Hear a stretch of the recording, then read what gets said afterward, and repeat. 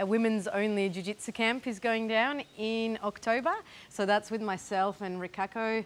And we're hoping to just get lots of women from all around the world to be amazing training partners for each other. Yeah, it's totally a different vibe when you get to train with only women. So I guess that happens around the world with all the different girls from around the world.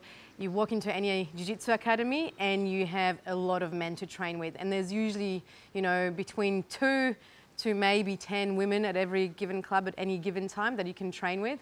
And it's completely different. So I would say maybe 80% of my training partners are men, and they're great. They're my favorite roles. You know, I love training with men, but it's completely different. So it's different jiu-jitsu, it's different strength. It's a very different vibe. And when you roll with a girl, you have to completely change your game. What's more, I guess, realistic in a competition scenario. So girls have different hip movement. We're a lot more flexible. We play a lot more, or especially the lower weight classes will play a lot more open guard and spider guard and lasso guard, whereas, you know, the men that are 70 kilos plus probably don't play that game very often because it's just a different body type. So I think it's really good to get down and train with girls that are a little bit closer to your weight. Another thing that also happens is it's real. You know, if you're training with men all the time, you actually don't really know if they let you have the move or if you definitely executed the technique right. So girls are actually quite competitive and we roll really hard, and if something doesn't work, you don't have an excuse. You know, you have to fix your technique or fix your jiu-jitsu or solve that next puzzle, and it makes you improve a lot quicker. So all of jiu-jitsu. You know.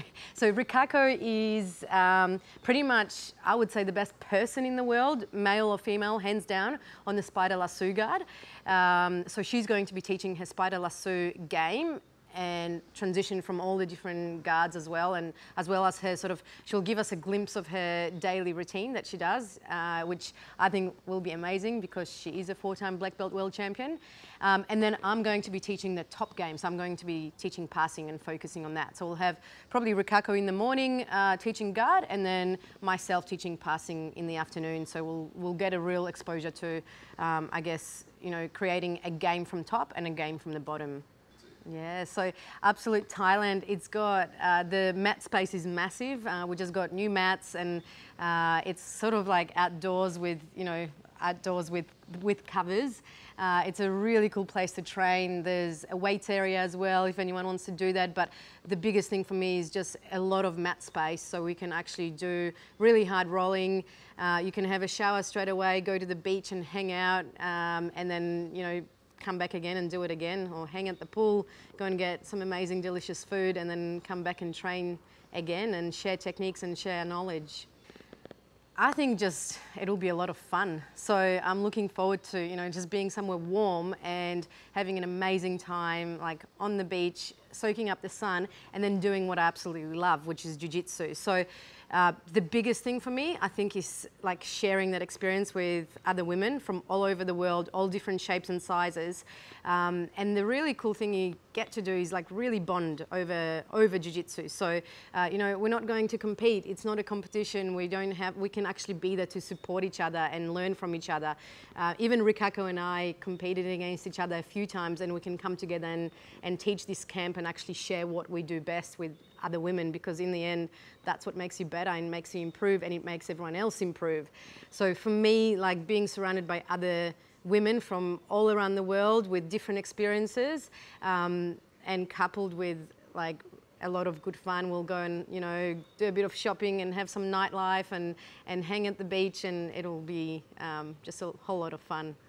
No, the camp is absolutely for everybody. So even though there will be quite a few advanced girls on the mats, it's open for everyone, and it's designed that anyone can pick up the techniques and learn. So there's a lot of white belts already signed up, and to me, you're always trying to learn the technique at black belt level from the best in the world, get all the details. You know, you can record your techniques, review it later, and take time to really learn them, but anyone from white to black belt is welcome, and you'll benefit from, you know, no matter what belt you are, even if you're just a new beginner. So when you land in Thailand, we pick you up from the airport and drop you off in Rawai, which is in Phuket, and the beach is amazing. It's a little bit less touristy than like the main part of Phuket. The accommodation options are all really good. So if you choose the bungalow accommodation, it's basically bungalows on site at Absolute MMA gym. So you can literally wake up, roll out of bed, straight onto the mat and train all day, drill all day, whatever you want to do. So that's a really good option. You can also stay at that mid-range option, which is a separate hotel, which is really spacey, and you'll have really good rooms there. And then the resort accommodation has a pool and it's got villas. You literally open the door and step into the pool. So that's my favorite, and it's absolutely beautiful here. Food is supplied as well, so you have the option of, everyone gets just basic Thai food 3 times a day, or you have the option of upgrading to like health food being delivered to you as well, and different smoothies and local fruit. So that's amazing. And besides the actual jiu-jitsu training twice a day, so we'll do a training session at 9 a.m. and then again at 5 or 6 p.m. It will include about an hour of technique and then an hour of sparring. But besides jiu-jitsu, we actually have tours organised every single day. So we go to different islands, we go to night markets, we try different foods, we go shopping. So that's all taken care of as well. We go and see the big Buddha and get to play, the tourist part as well, as training in jiu-jitsu. I guess it's full Thailand experience. It's full jiu-jitsu lifestyle experience.